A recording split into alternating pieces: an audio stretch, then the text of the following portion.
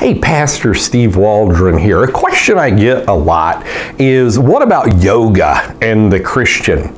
Well, first of all, you have to know the term yoga means to be yoked together. You know, you call a practitioner of Eastern religions a yogi, you know.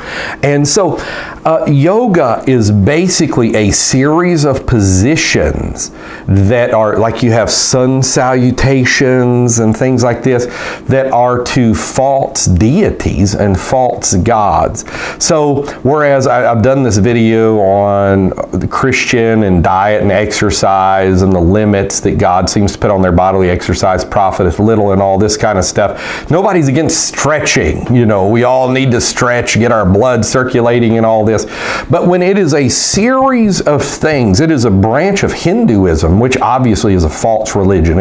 We as Christians would know that that is a false thing. It's a worship 33 million deities, that yoga is a portion of Hinduism. And some other things too. You know, I've been told by people who've done yoga that say it has to do with certain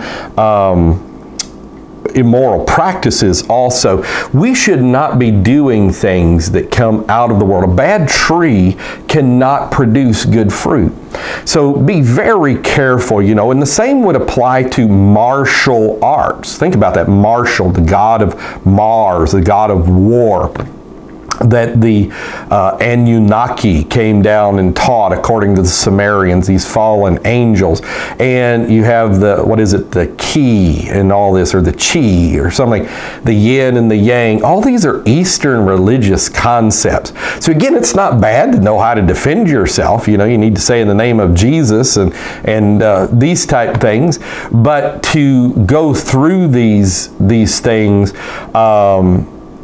like it says, a bishop, it can be no striker, you know, he can't be given to all these bishops that are into MMA and all that. That's totally non-biblical and unbiblical. So yoga would not be for Christians. It would not be for true biblical Christians. And I know we tend to say, well, I'm going to do what culture says and incorporate my Bible into the culture. I believe in Christian yoga. I'm thinking about Jesus when I'm clearing my mind and all this kind of stuff and all this. You need to be careful clearing your mind too. You need to keep your mind full of whatsoever things are true, honest, just, pure, lovely, of a good report, any virtue, any praise. Think on these things, scripture memory, because nature abhors a vacuum, and in the spiritual realm it does too. You know, you clear your mind, you're liable to have demons come inside of you. So these are all poses, you know, the doggy position, all this kind of stuff, that represent things to pagan deities.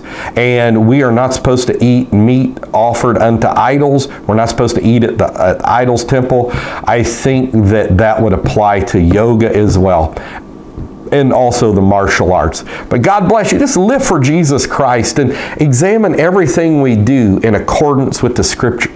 And don't get messed up with every wind of doctrine that comes through. So God bless you. I love you in Jesus' name.